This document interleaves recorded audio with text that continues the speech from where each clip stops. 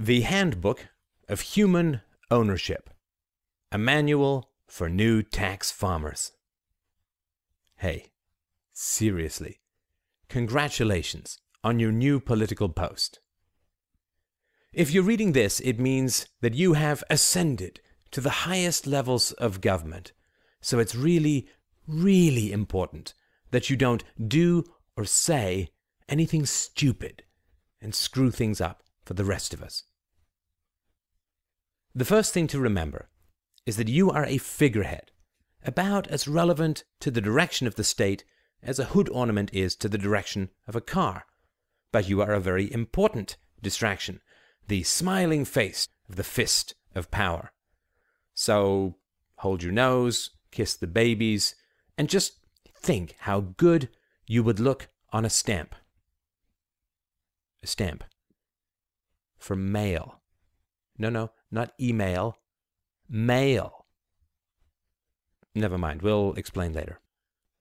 Now, before we get into your media responsibilities, you must first understand the true history of political power, so you don't accidentally act on the naive idealism you are required to project to the general public. Human livestock, a history of tax farming. The reality of political power is very simple. Bad farmers own crops and livestock. Good farmers own human beings. This is not nearly as simple as it sounds, hence the need for this manual. The very first thing to remember is that you are a mammal, an animal. And like all animals, you want to maximize consumption while minimizing effort. By far the most effective way to do this is to take from other people, just as a farmer takes meat and milk from cows. In the dawn of history, this predation occurred in the most base manner through brute cannibalism. While this may have proven effective in the short run, it fell prey to the problem of consuming your seed crop, in that it provided only a few meals, whilst regrowing more human livestock took over a decade. And it was pretty gross. Sometimes, even after you washed your food, it was way too smelly to eat. Interesting fact, deodorant was first invented as marinade. The husbandry of human ownership took a giant leap forward with the invention of slavery, which was a step up from cannibalism, because instead of using people as food, it used people to grow food, which was a much more sustainable model, to say the least. And far less smelly. Slavery was an improvement, to be sure, but it limited the growth of the ruling class because it could not solve the problem of motivation.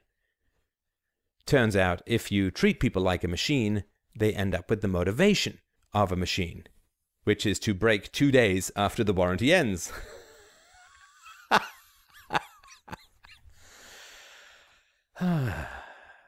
Anywho, the basic reality of human ownership is this. 1.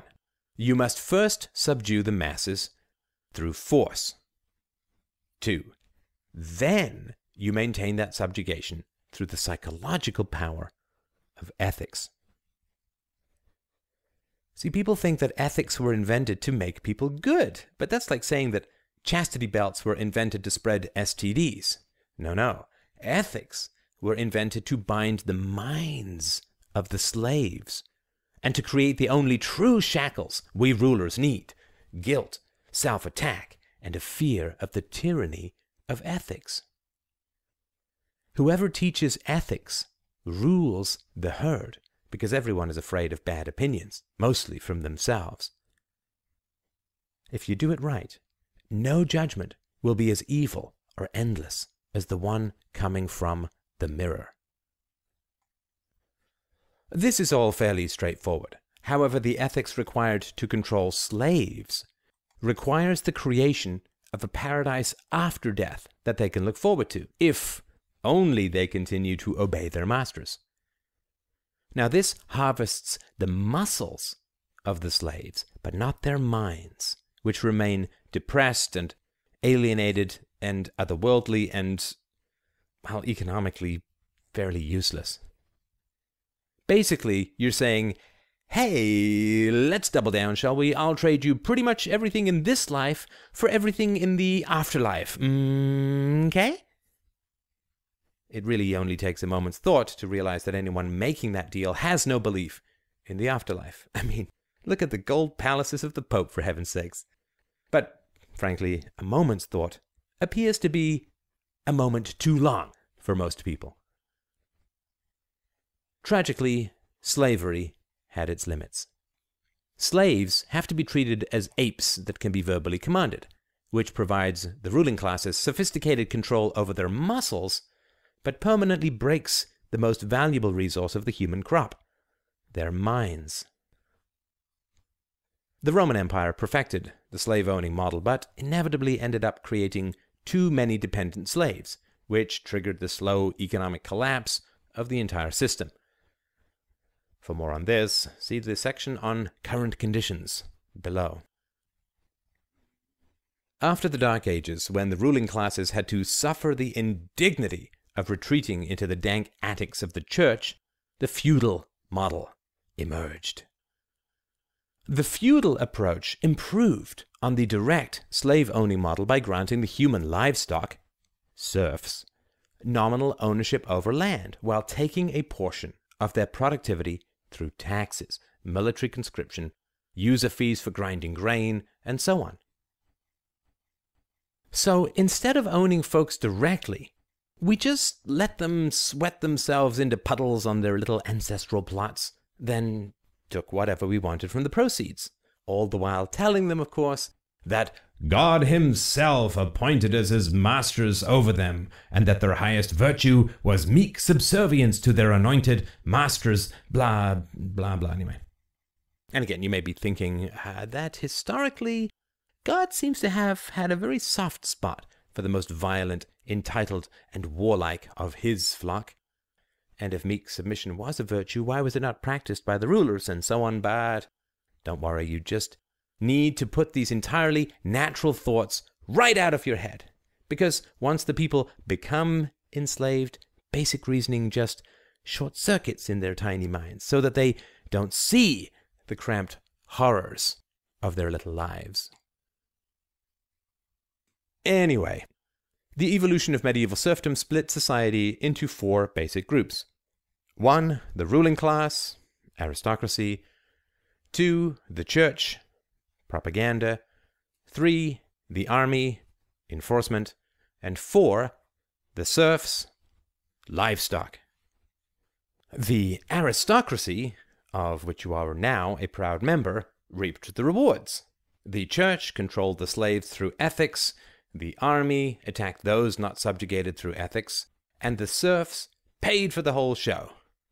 The modern equivalents are the political masters, the media, the police, and the taxpayers. Since they had partial custodianship of the land, medieval serfs had at least some incentive to optimize their agricultural productivity.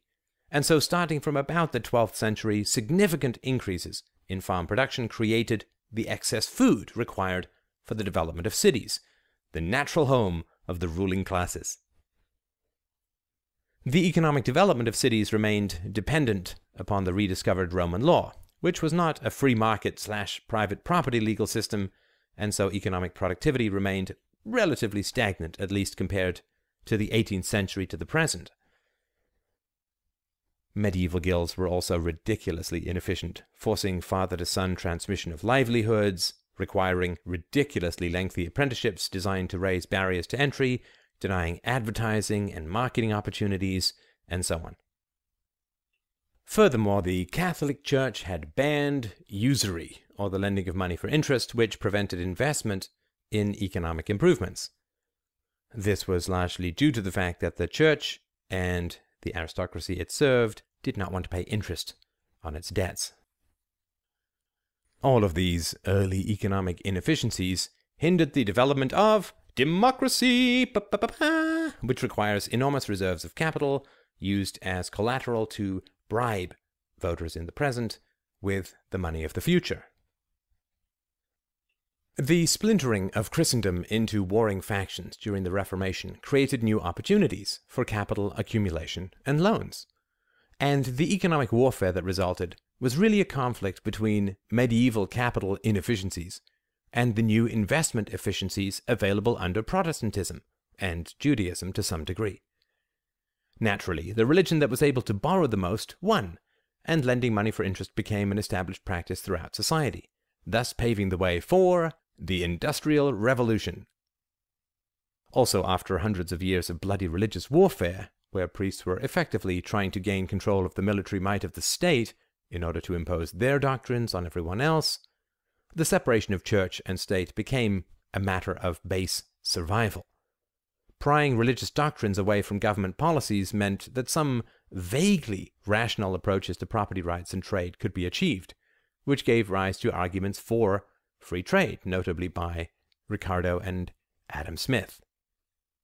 When you stop trading in God, you can start trading in goods. Starting in the 17th century, the agricultural productivity that the cities depended on began to falter. Serf landholdings were willed to sons, which created increasing fragmentation of properties and inevitable inefficiencies in sowing and plowing. The ruling classes, eager to remain in the cities rather than go back to the damp and dirty countryside, forced the enclosure movement on the peasants, consolidating land holdings and driving hundreds of thousands of serfs off their ancestral lands.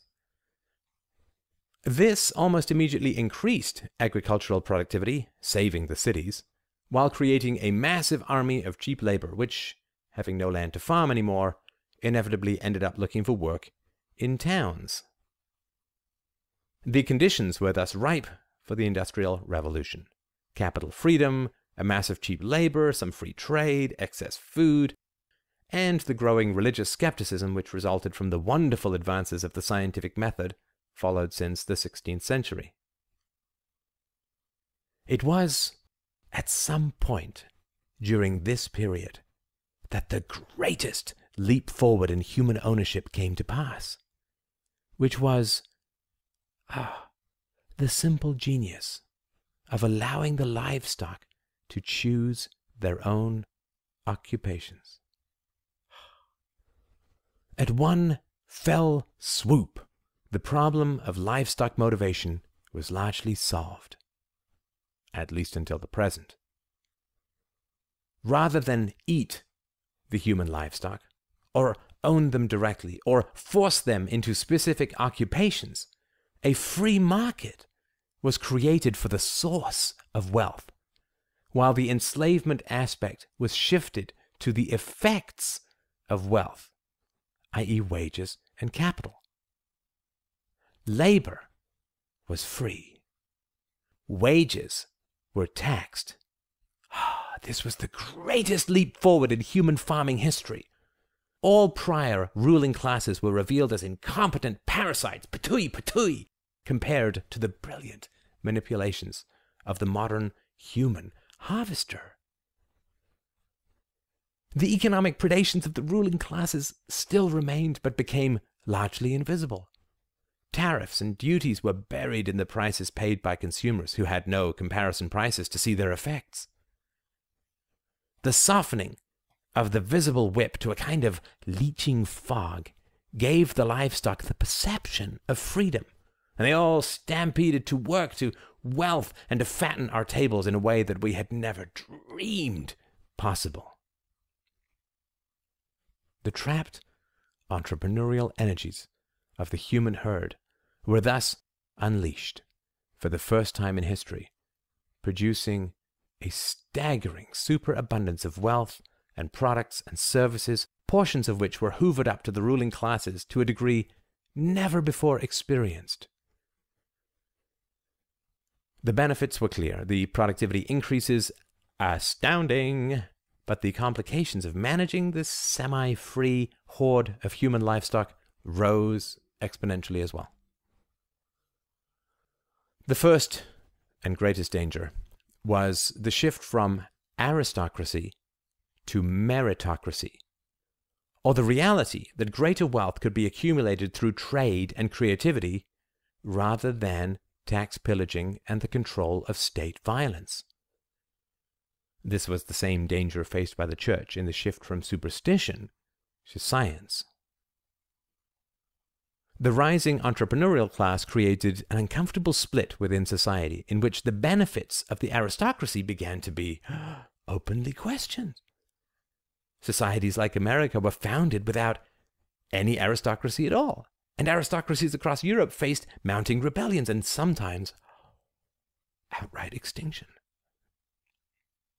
Now, the aristocracy did not want to crush the entrepreneurial class since it was so wonderfully productive, but it could not allow itself to be eclipsed by these entrepreneurs. And so another unnamed genius came up with a delightfully playful solution called incorporation. The entrepreneurial classes wanted to maximize their profits, of course, and sometimes this came at the expense of the workers. In the early 19th century, citizens had access to a common law legal system that allowed them to bring suit against their employers for death, mutilation, pollution, and so on. The capitalists wanted to avoid these legal attacks, of course, but no one wanted to explicitly strip the workers of these rights. Otherwise, they would become aware of their enslavement and would lose their motivation, and we would be right back to the Middle Ages again, which no one wanted at all.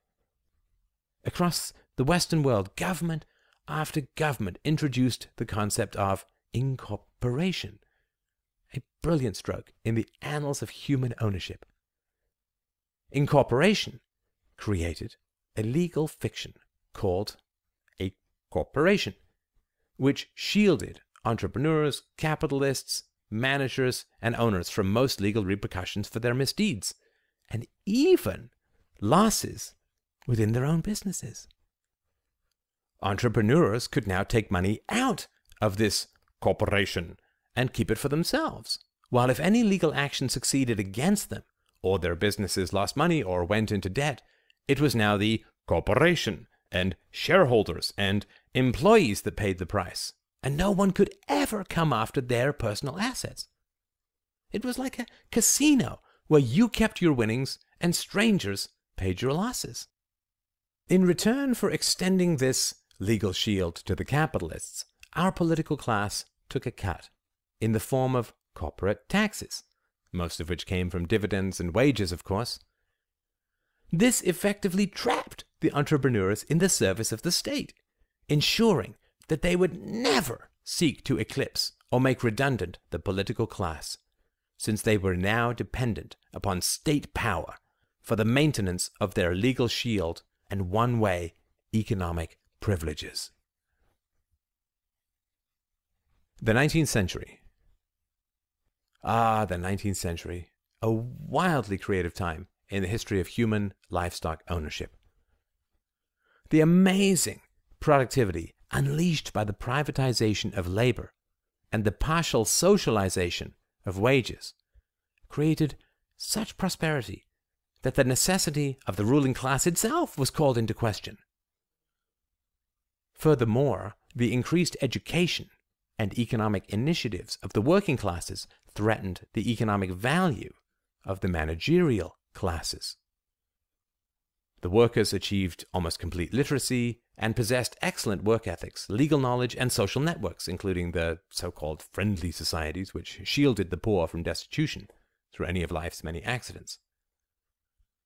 The supply of those able to manage thus increased, which drove down the price of management, which was not exactly welcomed by the existing capitalists. Now, the traditional solution to increased competition from the poor was to ban books and education, inflict religious guilt about materialism, or start a war, none of which were politically or economically advantageous at the time. Openly banning education for the children of the poor would have reintroduced the, "Oh my God, I'm a total slave!" demotivation problem. Religious belief was waning, while war would have destroyed all the new capital that the ruling and entrepreneurial classes were enjoying. And a brilliant stroke. The ruling classes and the church conspired to create a false educational, quote, emergency. In conjunction with a large number of resentful and underperforming teachers, public school education was introduced with the stated goal of improving the skills, abilities, and intelligence of the poor. Naturally, the true goal was the exact opposite. Rather than focusing on practical, economic, and entrepreneurial knowledge, government schools quickly shifted the educational focus towards patriotic history, rote memorization and recitation, Latin and Greek, and an almost endless plethora of other useless and boring trivia. This was the sports equivalent of forcing your competition to take naps instead of training, resulting in a truly delightful absence of competition for medals. Government schools created dull, resentful drones, only fit for taking orders, so the threat to the managerial class was averted. All this started in Prussia, which was medieval, mystical, and militaristic, which should have been something of a clue for everyone. But, again, thought hurts, apparently. One of the 4 pillars of the human farm, the church, faced mounting challenges in the 19th century, as the increased secularism of the Industrial Revolution and the growth in the empirical value of the scientific method undermined the superstitious terrors of the Middle Ages. Sensing that the power of their God was on the decline, the clergy began casting about for a new home. Their expertise was in sophistic ethics, remember, rather than political power. And so they came up with a wonderful idea that allowed them to bring their brilliant historical lies into politics, but without having to enter into the sordid knuckle fights of base democratic electioneering. In a word, socialism. Socialism, or communism as it is sometimes called, is merely a secular religion where the state becomes a god. It has its good and evil, its creation myths, its eventual heaven where the state withers away, its ruling class of ethical liars, and so on. It's priestess Plato, you get the picture. Suddenly, instead of heaven existing in the afterlife, it was promised in this life, as soon as government programs succeeded.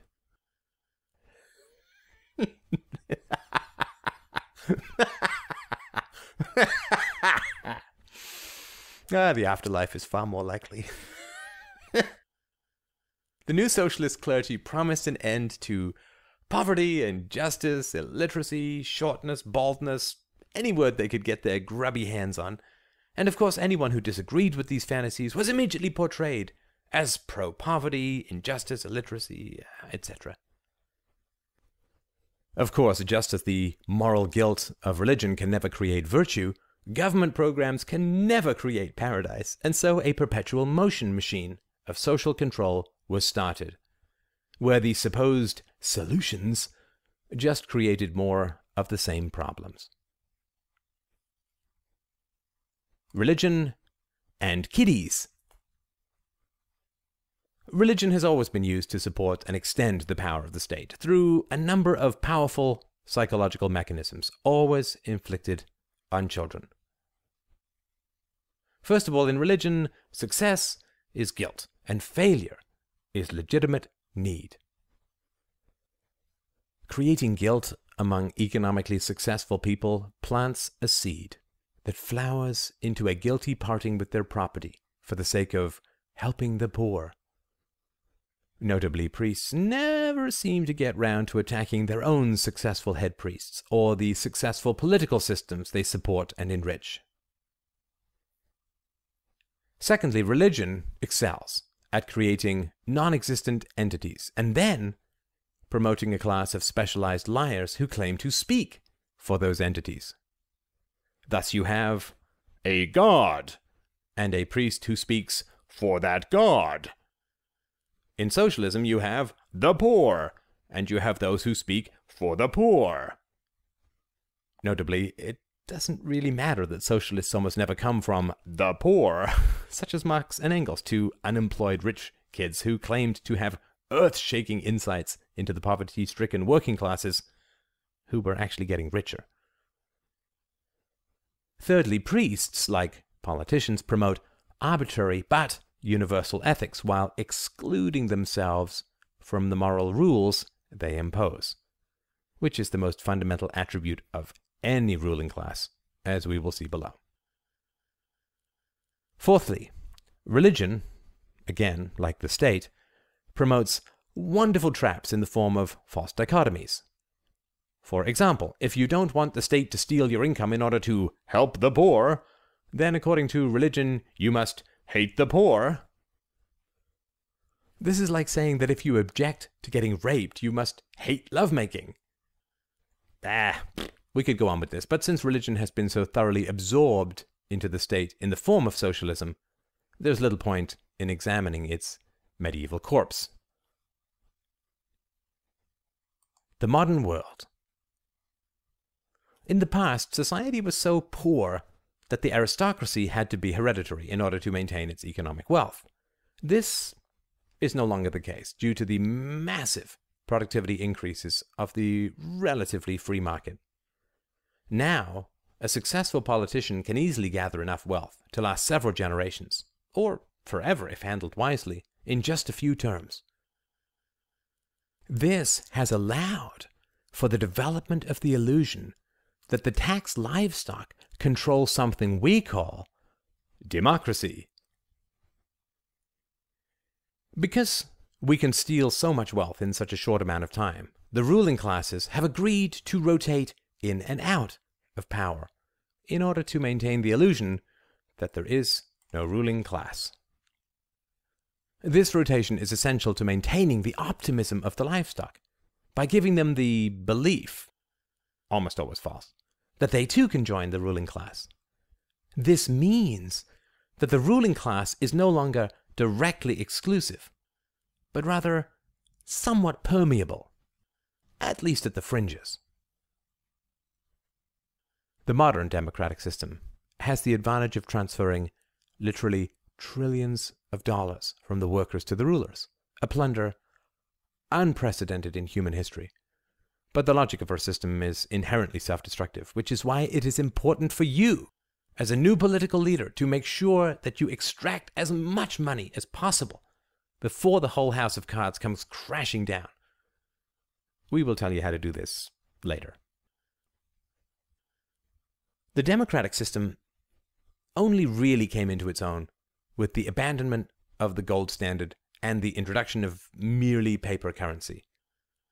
Governments in the 19th century and before were limited in the amount they could bribe supporters and dependents by the amount of gold they had in their vaults. Gold cannot be created by printing presses, and so abandoning the gold standard, the capacity for citizens to redeem paper money for gold, allowed the printing presses of government bribery to work overtime, creating a good deal of the so-called wealth of the post-Second World War period. Democratic governments, like all governments, are all about the forced transfer of wealth from the productive to the unproductive. When the creation of money was limited by actual gold, it was more or less a zero-sum game. When you stole from one group to give to another, always taking your cut, it was a direct reduction and increase of wealth in the present, which was not only highly evident, but also gave the group being stolen from a good deal of incentive to fight the theft. But with the introduction of fiat currency, this all changed. The unimaginative ascribed this to the advent of Keynesianism, but the truth is that fiat currencies predated Keynesianism, and Keynesianism was merely the intellectual cover for the greatest intergenerational theft in history. When governments can print their own money, politicians can sell future generations off to bribe supporters in the present, and shaft the poor at the same time. If the government adds 5% to the currency in circulation, those closest to the government get to spend that money first, at the prior valuation before inflation hits. And then, as the additional money spreads through the economy, the price of everything rises, since you have more money relative to goods than you had before. And those at the bottom and the outskirts of the economy, generally the poor and those on fixed incomes, get hit the hardest. Thus, printing money serves two major purposes. First, it gives free cash to politicians to bribe their supporters. Second, it creates and exacerbates poverty on the outskirts of the economy, thus giving an excuse for politicians to raise taxes, create more government programs, and thus more supporters and dependents, and print more money, thus closing the circle. That's good. Fiat currency also allows for luxurious indulgences in social engineering. You can create wars on everything, since war is the health of the state, just as the state is the health of war. Drugs, poverty, prostitution, gambling, illiteracy, sickness, whatever. This creates more and more people dependent on state payouts and scares everyone through terrifying attacks on ordinary human vices.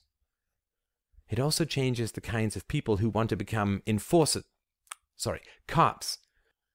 But again, more on that later.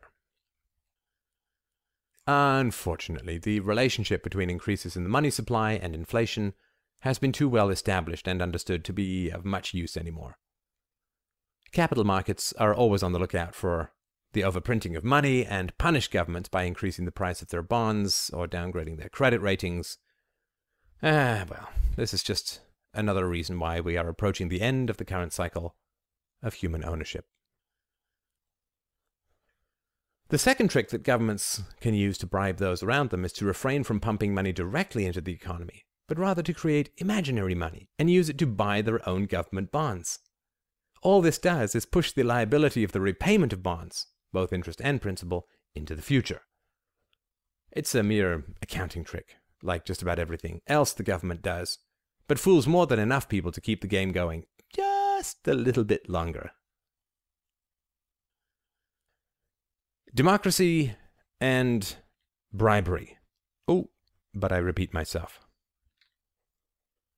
Every politician must promise, say, $3 in benefits for every dollar taken in taxes.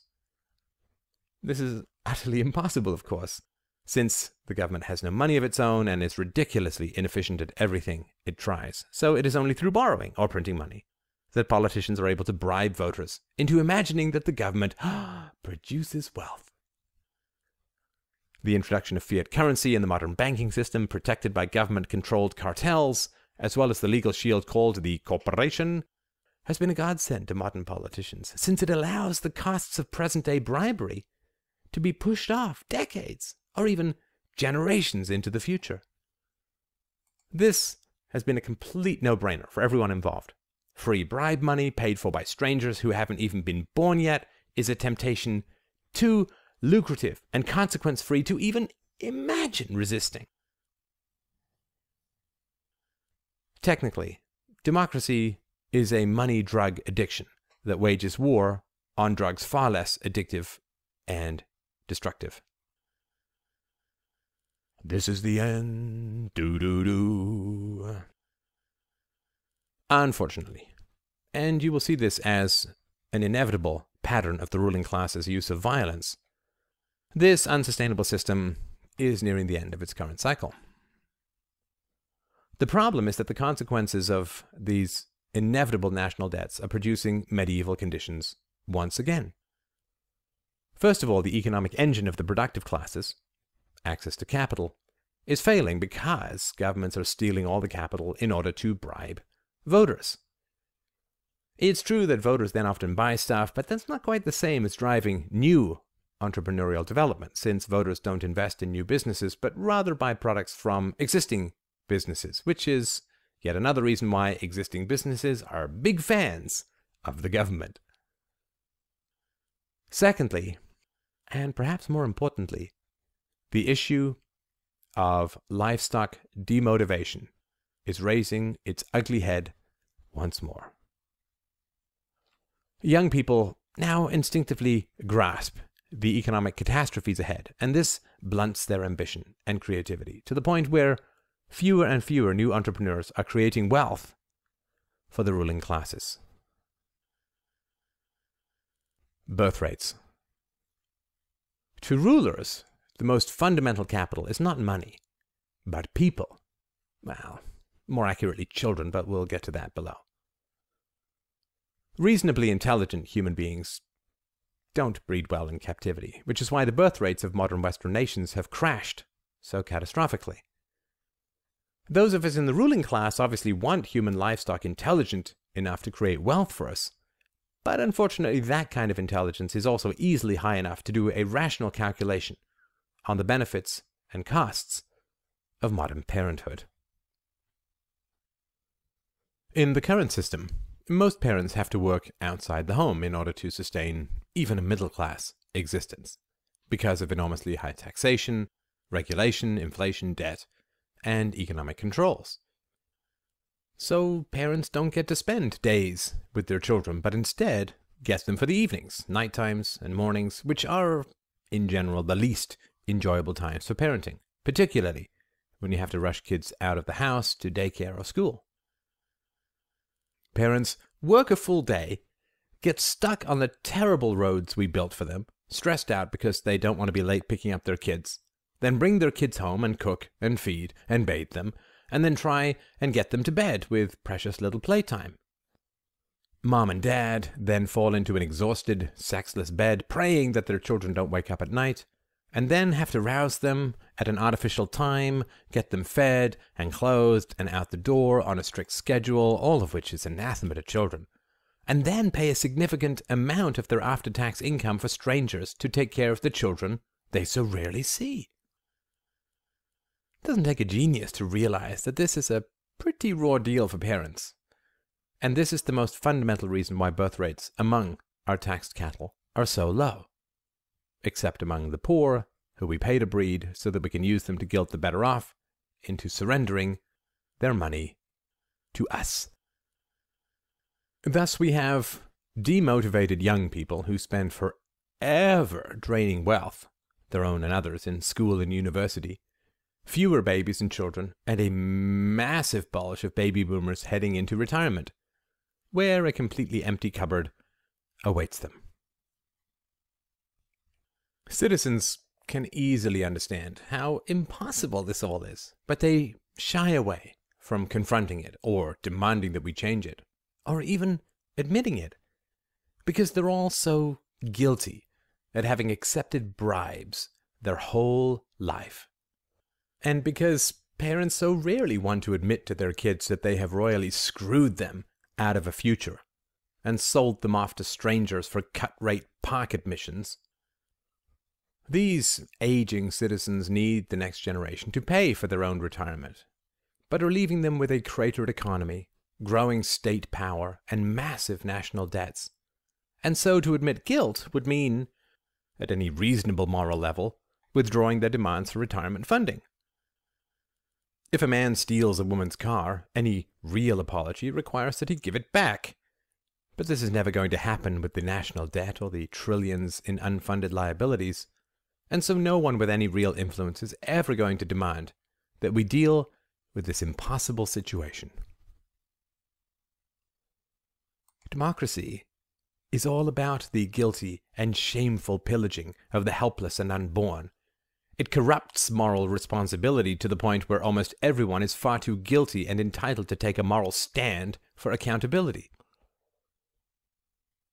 Get a man to take stolen goods, and he will never complain about theft. This is the essence of democracy. So, no worries there. The dependent classes. A key foundation of livestock management is bribery, which has an obvious benefit and a subtle one. The obvious benefit is that, say, artists and intellectuals who receive government money will never be fundamentally critical of government, taxes, and redistribution, for reasons too obvious to mention here. The more subtle benefit is that when you create an entire class of people dependent on government handouts, you divide the livestock into warring factions. Tasty. Those whose money is being stolen have a strong incentive to reduce state theft, while those who receive stolen money have a strong incentive to increase state theft. It is absolutely essential that you create and maintain conditions which foster slave-on-slave aggression. If rulers smack down the slaves directly, the livestock immediately become aware of their enslavement, which reintroduces the motivation problem. Efficient human masters thus ensure that the slaves attack each other. The benefits of this are almost too numerous to count, but a few will be mentioned below. Human beings, as interdependent tribal mammals, have evolved to be terrified of horizontal social attack, ostracism, and rejection. This is a core emotional vulnerability which can never be eliminated and will always serve you well. Prehistoric man could not live without the support of the tribe, and so the need for social acceptance was programmed into the very base of his brain as a core survival mechanism.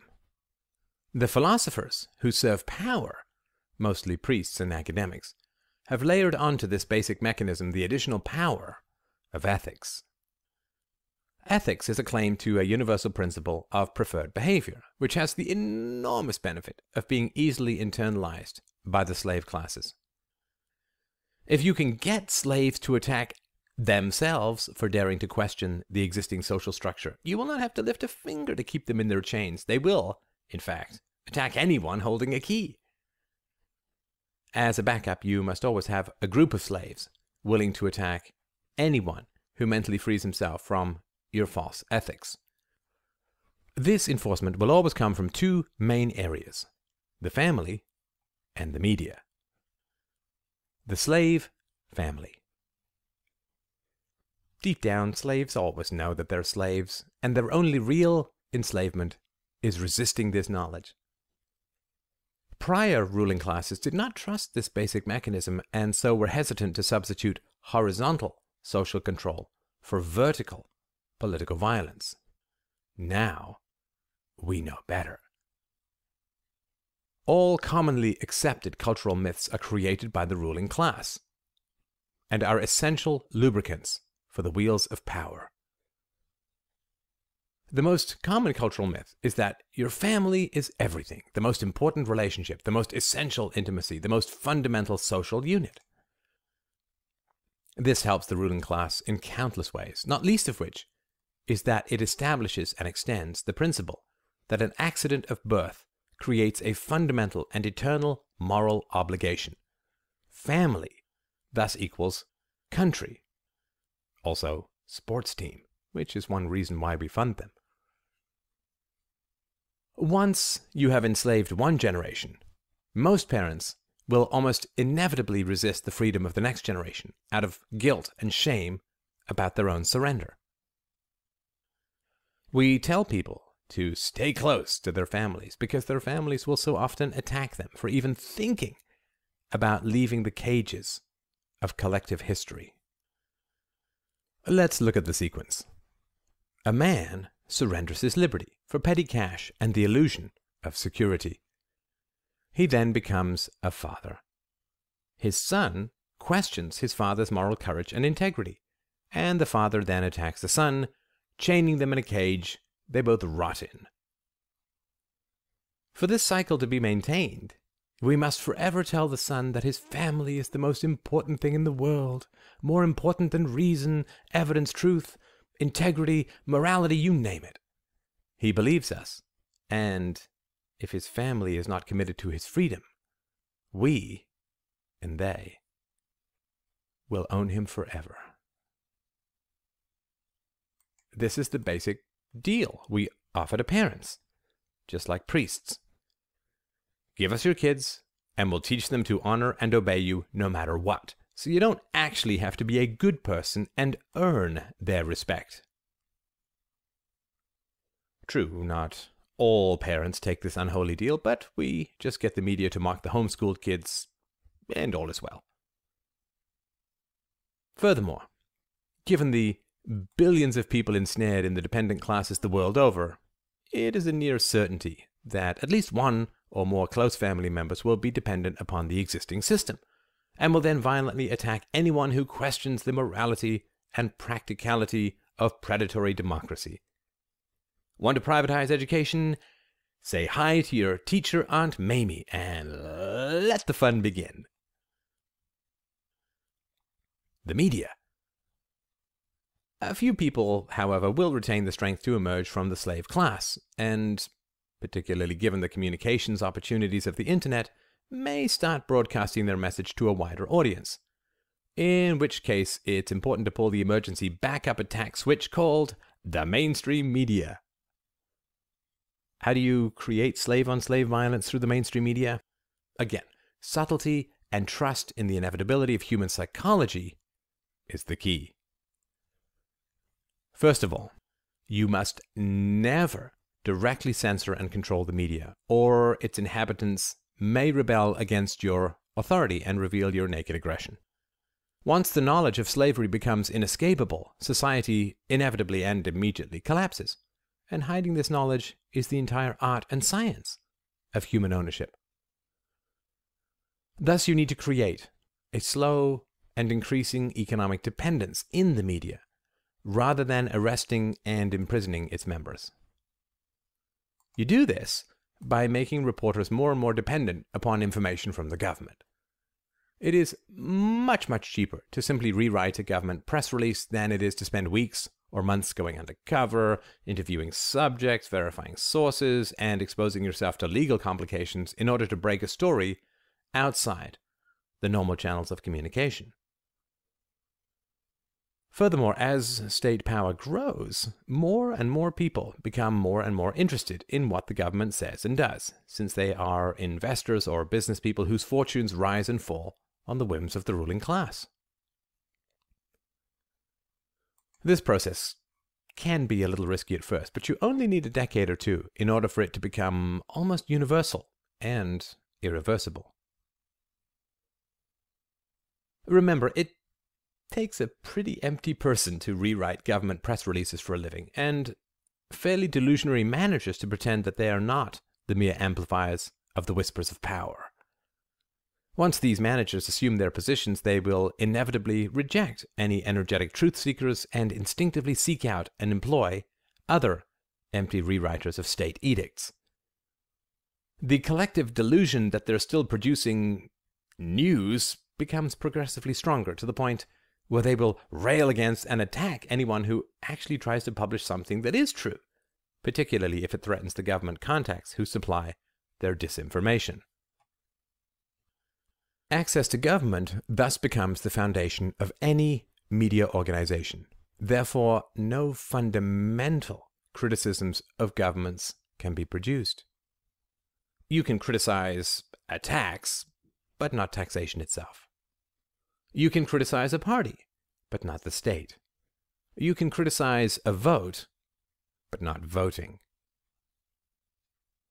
As usual, it is both depressing and exciting to see the tiny price that people are willing to sell themselves for. Their name in print, a meager expense account, a few parties, and they're yours. The physical abuse required to keep the sheep in line is doled out by the police. The verbal abuse, doled out by the media. The media has been trained to attack anyone who questions the foundations of violent power. The equation is really very simple, so simple that it is always overlooked.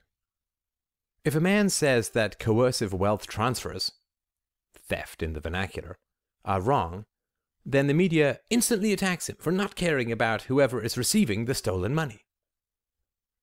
For instance, if a man questions the morality and practicality of the welfare state, he will be immediately attacked for not caring about the poor.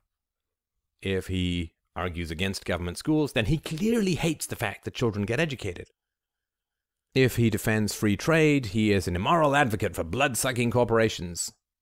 If he criticizes military budgets, he is a cowardly appeaser who wishes to surrender Fort Knox to Al-Qaeda. If he holds people morally accountable for their actions, he is punishing them for their past mistakes and playing the blame game. If he refuses to forgive unrepentant wrongdoers, he is nursing a grudge, and so on. If he argues that adult relationships are voluntary, then he is viciously anti-community. If he says that abuse should not be tolerated in relationships, then he is an intolerant absolutist bent on destroying all relationships. And yeah, this list can go on and on and on, and Lord knows it does every day, but you get the point. The wonderful thing is that you won't ever have to tell the media to do this. It just happens of its own accord, because people who are expert verbal abusers always rise to the top of the media pyramid because they're so useful to those of us in power. So we always give them access and exclusivity.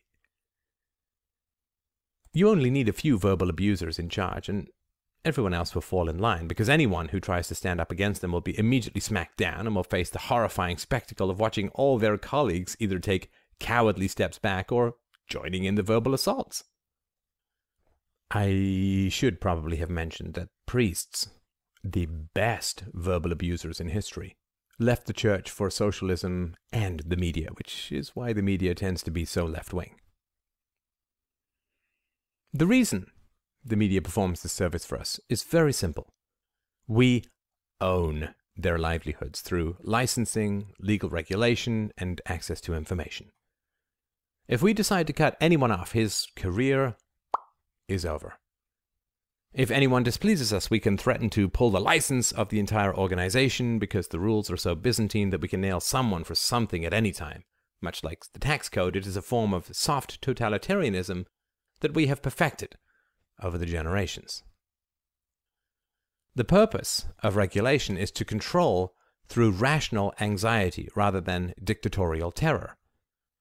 Prior dictatorships would shoot people, arrest and imprison them arbitrarily.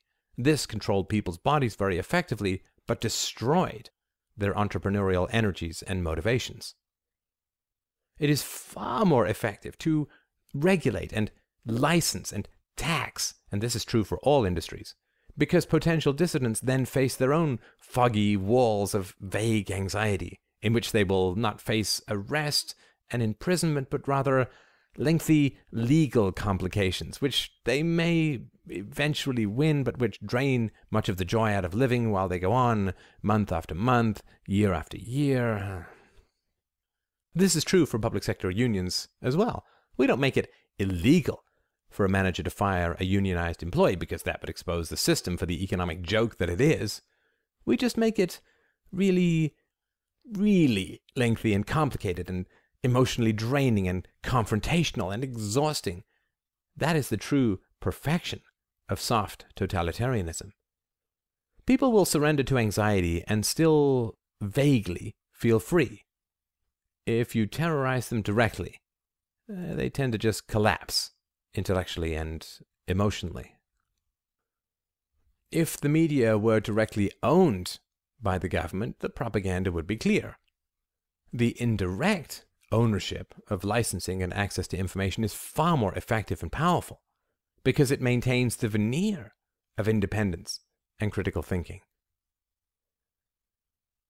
Remember, this form of indirect ownership is the essence of modern democratic tax farming. It is a central truism of human nature that people always attack what they avoid. If a reporter imagines that he is some sort of free-thinking iconoclast, he is in complete denial about the reality of his enslavement. This denial always manifests itself in hysterical attacks against anyone who dares to point it out, or who actually is a freethinker. To sum up, if we attack the slaves, we lose. If the slaves attack each other, which is so easy to orchestrate, we win. At least for a time.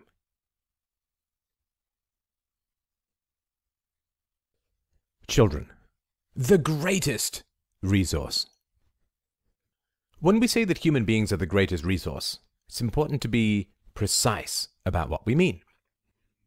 Human beings are naturally born with two characteristics. The first is a resistance to arbitrary authority, and the second is a natural susceptibility to obeying universal ethics. Anyone who doubts the first characteristic has never tried to parent a 2-year-old, and anyone who doubts the second has never triggered or experienced moral guilt. Domesticating the human animal does not mean that everyone needs to turn out the same. In fact, it would be quite a disaster for us if they did. To most efficiently control the human farm, you need a majority of broken, self-attacking, insecure, shallow, vain, and ambitious sheep, forever consumed by inconsequentialities like weight, abs, and celebrities, and a minority of volatile, angry, and dominant sheepdogs, which you can dress up in either a green or a blue costume and use to threaten and manage the herd. Ruling classes have always had to separate children from their parents. Otherwise, it is almost impossible to substitute weird abstractions like the state or a god for the parent-child bond. Human children, like ducklings, will bond with whatever person or institution raises them, which is why we always need to get children, hopefully as young as possible, to bond with the state through government daycare and education, I guess, is the closest word. In the distant past, rulers made the error of forcibly removing children from their parents, which exposed their enslavement and so destroyed their motivation. In the late Middle Ages, children were farmed out to wet nurses, destroying the parent-child bond. In more recent times, the boarding school system separated children from their parents, destroying empathy and creating wonderfully brutal administrators and enforcers for a variety of European empires. See George Orwell. In our constant quest to perfect human ownership, we have found a far better way to break these family bonds and substitute allegiance to ourselves in the form of patriotism and/or religiosity. It's one of these beautiful win-win situations that come along so rarely. Listen, first, we raised taxes to the point where it became very difficult to maintain a reasonable lifestyle if one parent stayed home with the children. We also funded feminist groups to the tune of billions of dollars, one of the greatest investments we ever made, to encourage women to abandon their children and enter the workforce. Not only did this help break the parent-child bond, but it also moved women's labor from non-taxable to taxable, a delightful coincidence of self-interest and practicality for us. With both parents working, all we had to do was create a few scares about the quality of childcare, allowing us to move in to control and regulate that industry, remaking it to serve us best. In some countries, like the United States, children are effectively removed from parental care by the state within a few weeks or months after birth. In other countries, parents receive direct subsidies to stay at home, which is quite funny when you think about it. And there is precious little room for humor in much of this. We take money by force from the parents, keep a large portion for ourselves, use another portion to run up debts that their children will somehow have to pay off, and then dribble a few pennies down to the mother, who then feels that we are somehow doing her a great favor by allowing her to stay at home.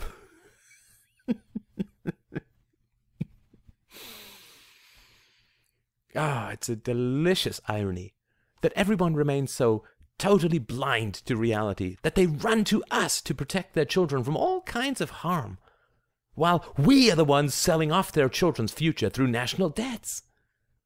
It really is like hiring a thief to guard your property. The amazing thing is that this is all so completely obvious and never, ever, ever spoken about. Sometimes it would be tempting to feel bad about ruling people, but really they are so very stupid that it almost seems helpful. Now, parenting has generally improved over the centuries, which also poses a grave threat to us, because if children are raised without aggression, they will both immediately see and never accept the reality of human ownership. As parenting has improved, it has become more important for us to intervene earlier and earlier. In the 19th century, it was okay to wait until the tax kittens were 5 or 6 before we started propagandizing them in government schools. However, as parenting has improved, particularly in the post-Second World War period, we have to start intervening earlier and earlier, which is why we try to get at kids so soon after birth now. Because when kids were raised fairly well in the post-war period, it produced the disasters of the rebellious 1960s, which almost finished us. And so we began funding radical feminism, controlling teachers more, and snatching the kids earlier and earlier to fix all that. So we need some parents to create the sheep, and other parents to create the wolves, or the sociopaths who can be relied upon to attack whoever we point to.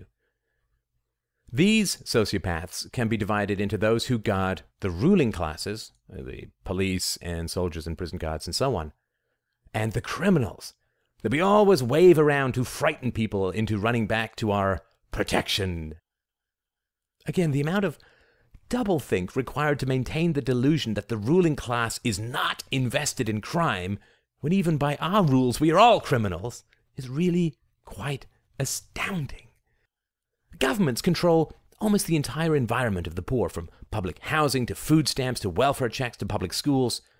And it is this environment that produces the majority of criminals. For instance, governments require that children spend about 15,000 hours being educated in state schools. And yet when they emerge from this massive investment as illiterate and violent criminals, no one ever takes us to task. Never, ever underestimate the degree to which people will scatter themselves into a deep fog in order to avoid seeing the basic realities of their own cages. The strongest lock on the prison is always avoidance, not force. Never, Never Land. Imagine a world in which almost all children were raised peacefully. There would be no criminals, no police, no soldiers, no politicians, or others with a bottomless lust for power. No bullying in the workplace, no white-collar predations on the general wealth, no assault, no rape, no murder, no theft, no drug abuse, no smoking, no alcoholism, no eating disorders, no pedophilia, far fewer mental and physical health issues, very little divorce, promiscuity, or infidelity, since all of these dysfunctions can be directly traced back to early childhood traumas. What need would such a world have for rulers? That is the world we can never allow to come into existence. Anything we can do to traumatize children serves the hierarchical violence of our power.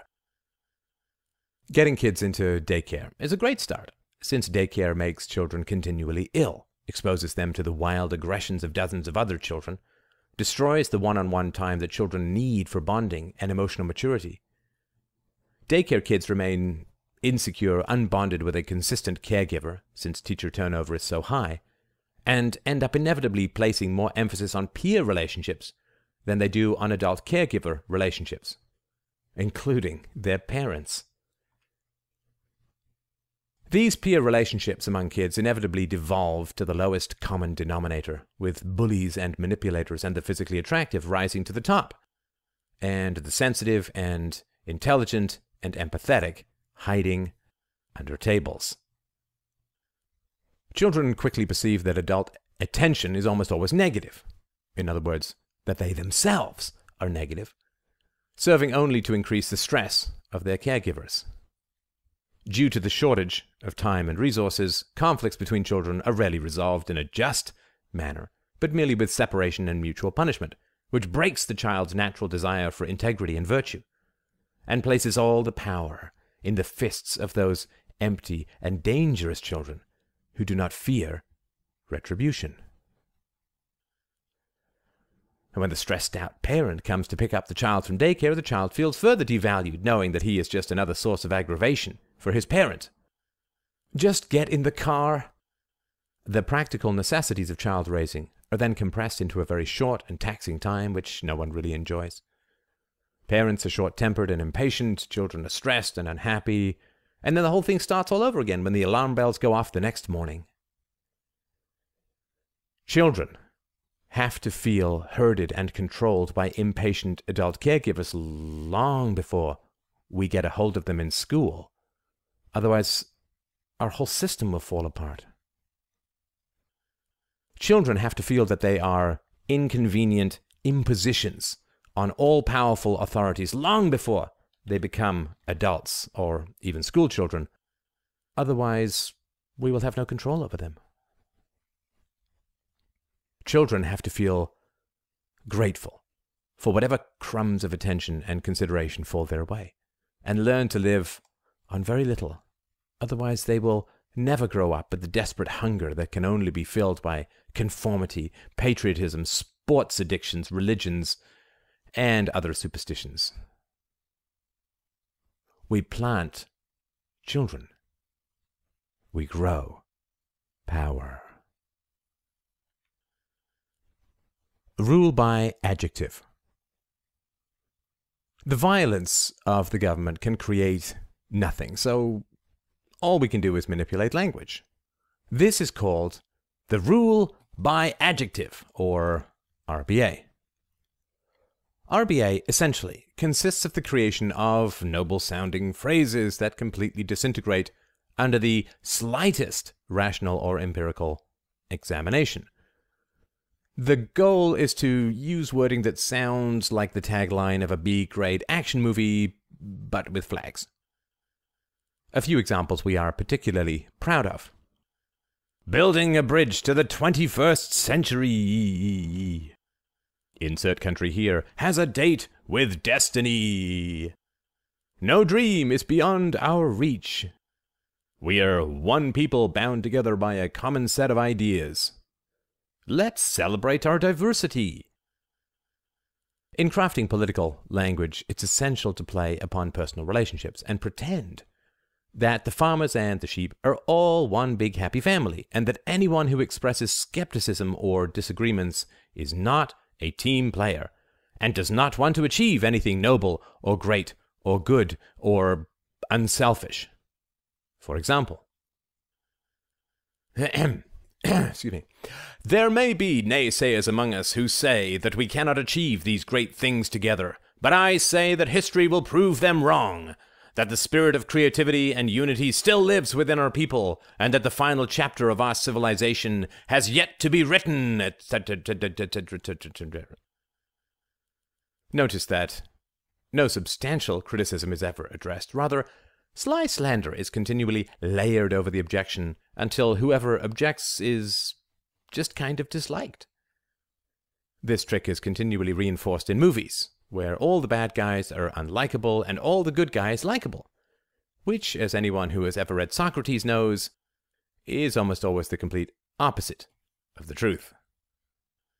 Now that you have achieved the summit of political power, it is also essential that you project calm, confidence, serenity, and all the other characteristics that are completely inappropriate to the imminent disasters awaiting the tax cattle.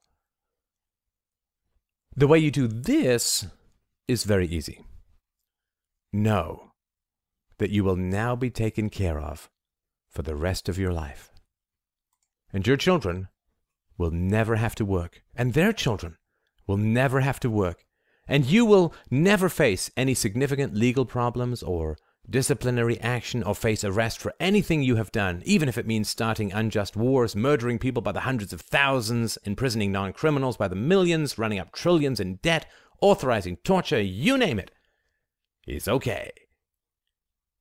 Consequences are for sheep, not farmers.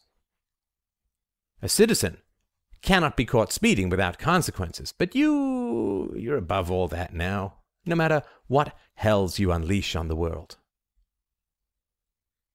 People want political power because they want something for nothing, and they want to escape the consequences of their evil actions.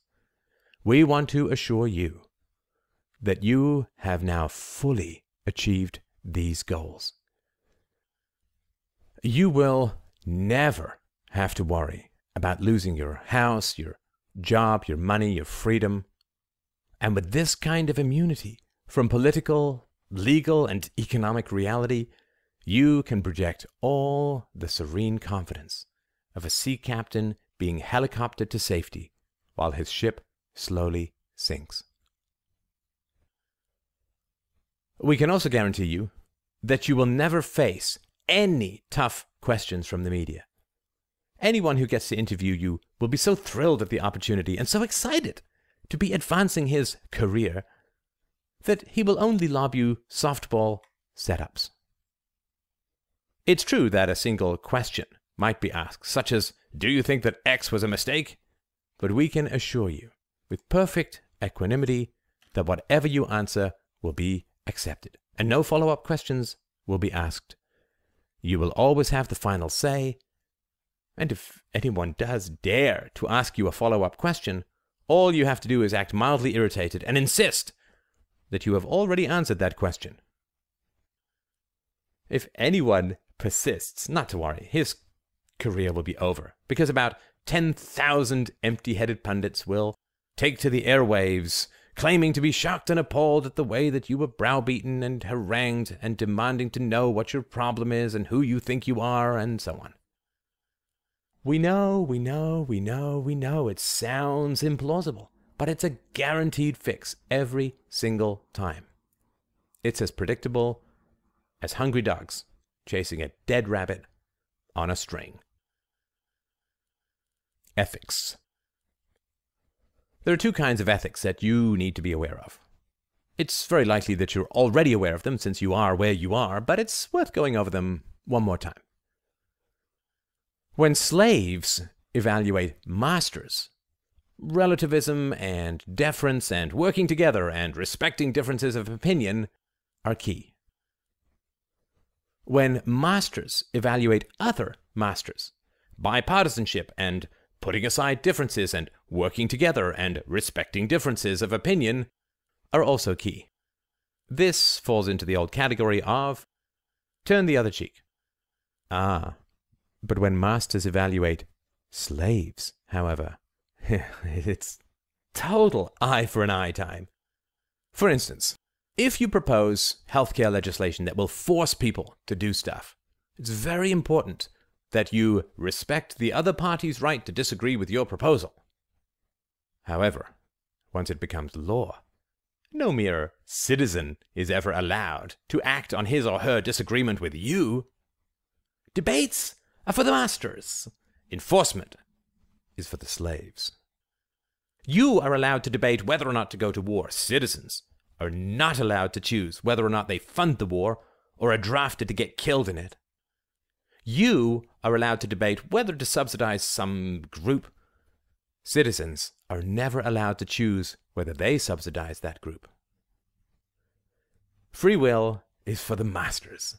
Slaves get the determinism of their masters' whims.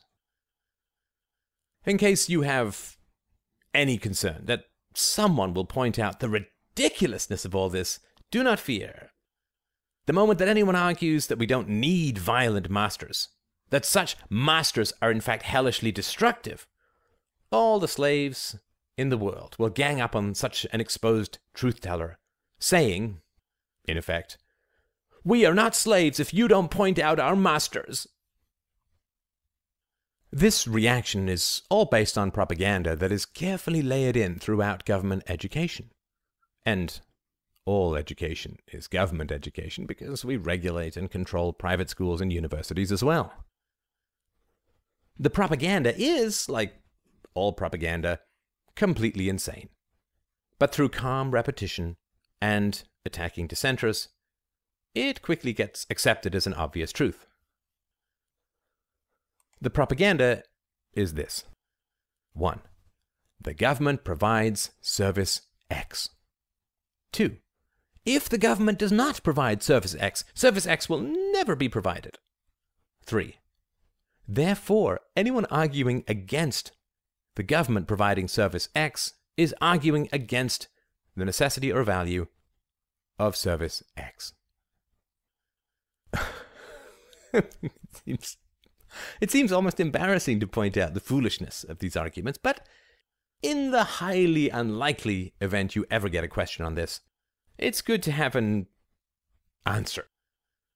According to the democratic model, governments only do what the majority of citizens want them to do. The will of the majority is one of our central gods, which cannot speak for itself, of course, and therefore kindly allows us to speak for it. Democratic governments only help the poor, then, because the majority of citizens want them to. If governments reflect the will of the people, then whatever governments do is entirely unnecessary, because the majority want to do it anyway. The more that people get attacked for not caring about the poor, the less the government needs to do anything about the poor, because the attacks reflect a general preference to help the poor. The only practical argument for the continuance of a government program would be if everyone had a strong desire to get rid of it, because then, it could be argued, they did not care about its recipients. If someone said, "Let's get rid of the welfare state," and everyone cheered and joined in, we might very well have some concern about the fate of the poor. The fact that everyone defends the welfare state means that the poor will be perfectly well taken care of in a free society. God almighty, the weariness of these ridiculous arguments. I'll tell you, we do sometimes wish that people would become just a little bit smarter, so that we could all eventually become free, but we are as trapped by the livestock's illusions as they are. Exploitation. Alrighty, there are two classes of parasites on the productive classes, the poor and the political. In the old days, Marxists used to blather on about the exploitation of the poor by capitalists, which was utter nonsense. When the capitalists were exploiting the workers in the mid-19th century, their real wages doubled. We, democratic masters, have had our real claws on them for the past 40 years, and real wages have not only stagnated and fallen, but educational standards have collapsed, incarceration rates have skyrocketed, living conditions have deteriorated, and the remaining social services we provide, bribes, are all going to collapse because we have sold everyone off piecemeal under the guise of national debt. Because the real term, serfdom, is just too accurate to be accepted. The old-style capitalists exploited the poor by paying them ever higher wages. We exploit them by selling both them and their kids to whoever will shove a thin dime in our direction, dropping a penny into the hollow plates of the poor, keeping 8 cents for ourselves, and using the last penny as collateral to borrow 10 more. But the merchant class is very useful to us in more ways than as tax cattle, tax collectors, and productive livestock. They also shield us from popular anger at the inevitable results of our predations. When we pay ourselves with the monopoly money, literally, of their futures, prices go up. Who does the public get angry at? Us? Get real. We don't teach them a damn thing about real economics. No, they get angry at the checkout girl at the local convenience store for high prices. And, of course, we always promise to investigate the source of such shocking inflation. It's pretty easy to pretend to investigate a mirror. The strange thing as well is that, we educate their kids. And then they expect these lost souls to be somehow objective about us. Imagine if a kid went to a school run by a government post office. Would you expect him to learn any form of critical thinking about the post office? Of course not. He would get endless lessons on how wonderful, benevolent, and friendly post office workers were, and how, before the post office became a government monopoly, private mail carriers stole checks from starving widows, abused their workers, and overcharged their helpless customers.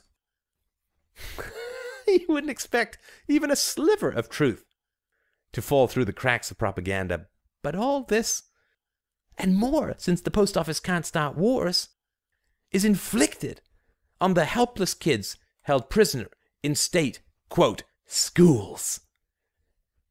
So people arrive at adulthood, worshipping the state that stole from their parents, crushed their minds under forced indoctrination, sold them into serfdom for the rest of their lives, and programmed them for endless obedience. Imagine if we said that Goldman Sachs should run all the government schools. Just picture the howls of indignation that would arise, shrill shrieks of the dangers of bias, indoctrination, and programming. But give the children to the state, and everyone smiles benignly, certain that objectivity, reason, and a well-tempered love of children and learning will reign supreme.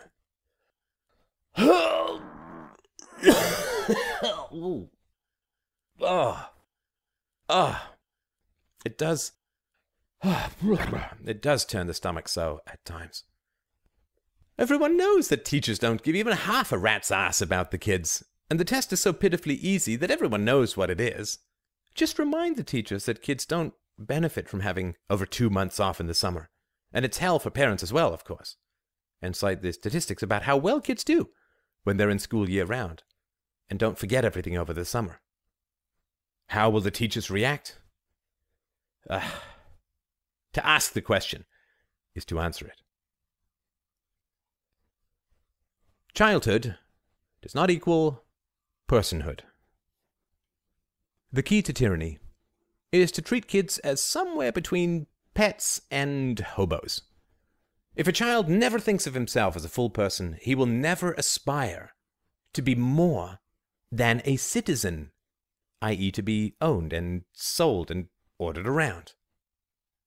People take pride in being citizens, which is completely mad, since citizenship means that they have been granted the right to work and travel and live, which are all supposed to be inalienable anyway.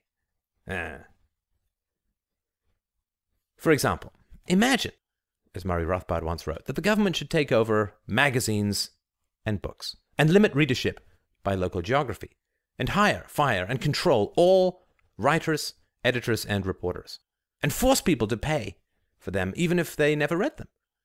What an unholy outcry would arise. Cries of censorship and tyranny would echo in tinny indignation from bosom to heaving bosom. But inflict far worse controls on children, force them into local schools, control all the teachers and curriculum, even for, quote, private schools. And not only are the voices of protest silent, but are only raised against anyone who dares to suggest that the free minds of helpless children are far more important than the recreational reading tastes of adults. You'll get a kick out of this one too. Okay, use government power to force everyone to pay for the indoctrination of children. Force the kids to sit in dusty, still rows, barely allowed to blink, and then drug the living crap out of them if they get bored and restless, and keep them trapped there year after year.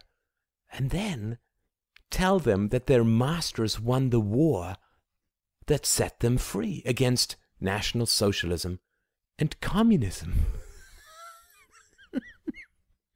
I mean, can you imagine seriously telling children stuck in an entirely communist environment, public schools, that communism is the enemy?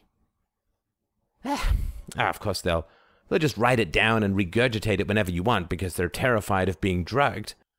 And then, okay, you have to tell them, of course, that communist dictatorships used the lie called mental illness to drug anyone who didn't fit in and obey the rulers.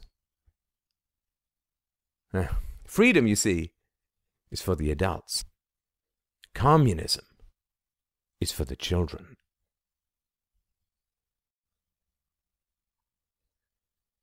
Science. We have a complicated relationship with science. We need it for weapons and tax livestock management. Imagine how hard it would be to collect taxes without computers. So we need science to flourish, but we also need to control it. The way we do this is to continually program the population to view science as a productive but dangerous force that will destroy the world if not tightly controlled. This is utterly absurd, of course, since it was our control of science through the Manhattan Project that created weapons that actually could destroy the world. But then we just tell the sheeple that, worse things would have happened if we didn't make the nukes, and they all bah and agree and eat the leftover grass we shovel into their troughs. So we do this sort of sorcerer's apprentice thing where science is great to begin with, but then grows and grows and gets out of control and needs to be shut down in an extremity of CGI adventure. Naturally, we're really talking about ourselves, the government itself, but no one wants to think about that, so they imagine that it's all about robots and computers and carbon footprints and machines that make hot dogs in the sky. Oh, God help us. People will always choose 1,000 fairy tales over one basic fact. Except us, perhaps. Our understanding of, and immunity to, sentimentality is our greatest power. We are the lions who hunt with sentimental pictures of little kittens. From here. At this point, it does pain me to tell you that you will soon have the rather unenviable task of informing the livestock that they're pretty much screwed. There is no way in God's green earth that our system will last even another few years, which means that you will have to dust off and start playing the good old sacrifice violin. Now, this traditional instrument may sound screechy and ridiculous to your ears, but trust us, just keep playing and everyone will dance in a line for you. Just tell them that big hardships are coming, that we as a nation are being tested, and that we all need to pull together and shoulder our common burdens and look out for the most vulnerable among us, and that to achieve a new dawn, sacrifices need to be made, and hint strongly that bad forces outside your control or before your time have robbed the people and will be held accountable, but that we all need to look to the future and remember that we as a people can do anything we set our minds and wills to, and we defeated the prior tyrannies, etc. For some reason, people always seem to take a dark, masochistic delight in struggling through trying times where they all have to pull together and make sacrifices and strive to achieve the best in tragic times and so on. Probably boredom and self-contempt for their own hypocrisy, but who knows and who cares? The important thing is that government schools and all the endless lies about past wars and depressions, that the best in people comes out in the worst of times and so on, have all programmed citizens to react with dark and lascivious glee when we demand that they spend a generation eating shit for our mistakes. Of course, people love to punish themselves for their own hypocrisies and various other sins, and Lord knows the average state-sucking slut voter has had more than enough to feel guilty about trying to wheedle something for nothing out of the government, the future, their own children, for heaven's sakes. So when sacrifice is called for, most people feel secretly relieved, since all these trials, tribulations, and common burdens effectively squelch any substantial social, economic, or political criticisms. Pull together unleashes the most savage social censorship imaginable. During the coming time of crisis, if the young people justly point fingers at the greed and hypocrisy of their elders, they will be sternly told that we all have to pull together. There's no point playing the blame game now. If the young point out that they were never allowed such a mealy-mouthed avoidance strategy when they were growing up, they will be told that they are quibbling and refusing to let go of the past, and so on.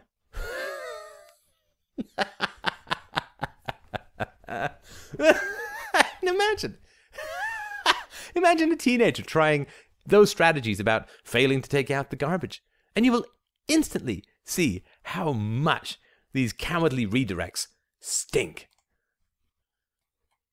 So, self-flagellation for past crimes and avoidance of just accusations from past victims. These motives will trigger such hellish attacks on free thinkers that only the truly crazed will continue to raise these issues. If you want to know more about this phenomenon, just remember how few Europeans criticized the ruling classes for 2 world wars in 2 generations, but rather took pride in winning a bloodbath that cost over 50 million lives. And contrast that with how they treat a waiter who forgets their food order. Ugh. So, the plan is always the same. We pillage, we plunder, we bribe, and then demand sacrifices from our victims. To get the general idea, picture a rapist demanding a drive home from his victim. Anyone who doesn't play along with this insanity will just be branded a malcontent, not a team player, and mocked and ostracized. Fortunately, we have bred our livestock to be so dependent on social approval that most everyone will find this unbearable and slink back into the single-file line to the graveyard, pushing their bewildered and resentful children ahead of them. Conclusion. So, remember, you're going to be taken care of. That's the first thing to really, really understand.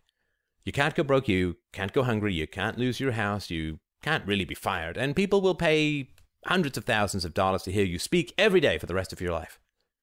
You're going to get libraries named after you, receive multi-million-dollar book deals, and a guaranteed gold-plated pension with free healthcare for the rest of your life.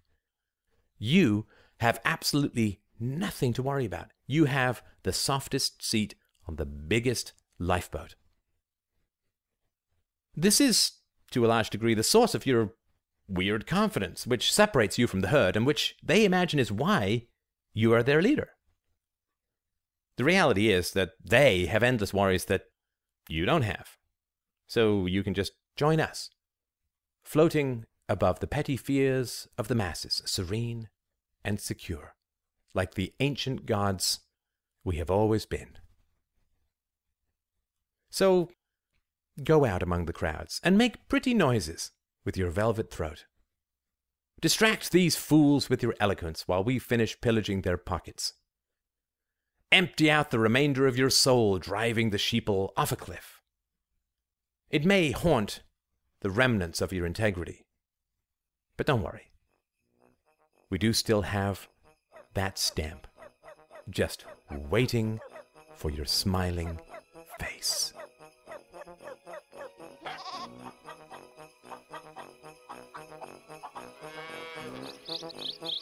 freedomainradio.com.